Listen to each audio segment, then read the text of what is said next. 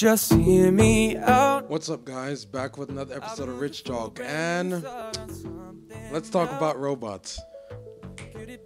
Cue the intro.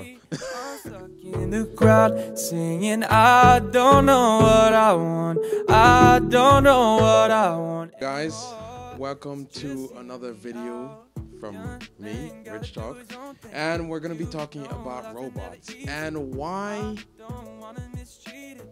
should they look like humans, or rather, should they look like humans is the real question. So the question I want to put towards you today and towards myself as well is that should robots look like humans?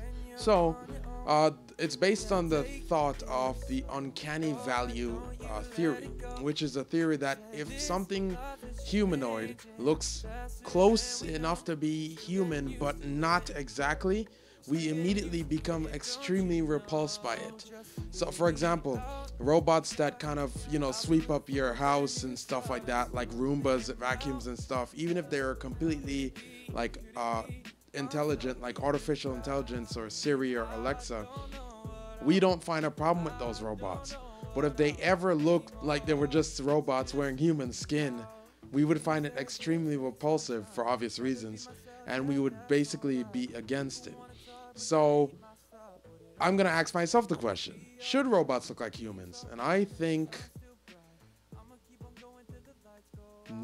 yes. So yeah, you may have heard that I said yes, as in no and yes, and there's reasons why I put forward as to why. I would say yes, robots should look like humans in certain cases, and no to others. For example, robots in homes and other environments, I think, should look like humans. But robots that are working in the industrial fields, or like, for example, mechanics or robots that will replace some mechanical things, they shouldn't look like humans, even if they are fully autonomous. I think so because it's less functional. Us as humans are already kind of limited in what kind of strength we can output and things like that. So a bipedal robot would probably not be anywhere as strong as a robot that's built with 4 feet or even 3 feet.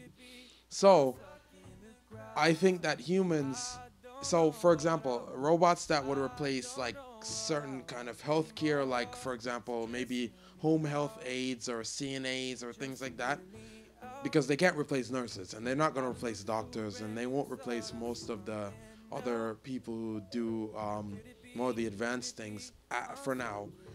So for certain things like ambulation, or rather moving patients from one side of the bed to the other, or from one bed to the other, those things can be done easily by a robot, and because it's a very straightforward instruction rather than putting in a catheter or something like that.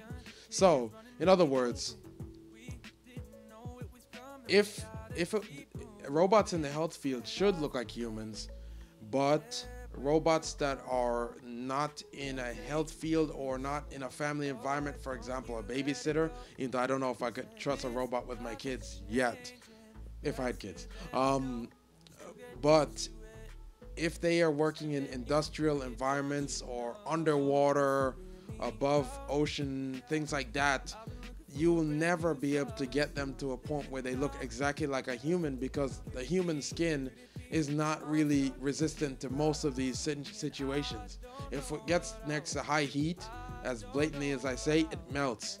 So even if you created a silicone humanoid skin, you would still have to leave way for certain things, such as the enhanced strength at the joints and things like that. So they would never be able to look like normal humans, because of the fact that the technology would be limited just by the humanoid form. So that's what I think. Tell me what you think down in the comments, and I'll see you in the next video. If you enjoyed this video or found it useful, you can comment, like, subscribe, and check out the description down below, where you can find the links to my podcast or links to the equipment I use to make my videos. Thanks for watching, and I'll see you in the next video. I don't know what I want anymore, so just hear me out.